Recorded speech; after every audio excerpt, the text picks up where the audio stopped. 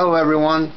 Let's talk about first aid kits. First aid kits come in all shapes, sizes, and manners. You can pay anywhere from $5 all the way up to $2,000 for a first aid kit, or a swamp bag, as some of us like to call it, or a crash bag, but we called it in the service. In this little bag, as you can see, it's not that big. I'm a little bit bigger in the palm of my hand. Has the mall straps on the back and fastening straps. So let's just take a little bit closer look at it and see what the heck's in here.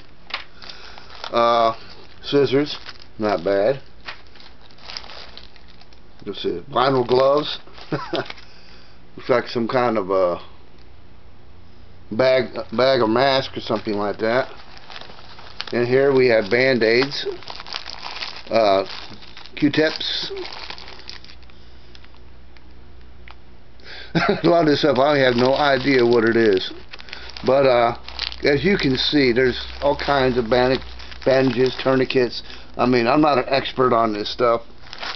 Emergency blankets, safety pins, things that you may need out there to get yourself instant ice pack, compresses, anything you may need in the realm of an emergency to get yourself to a doctor or medical station.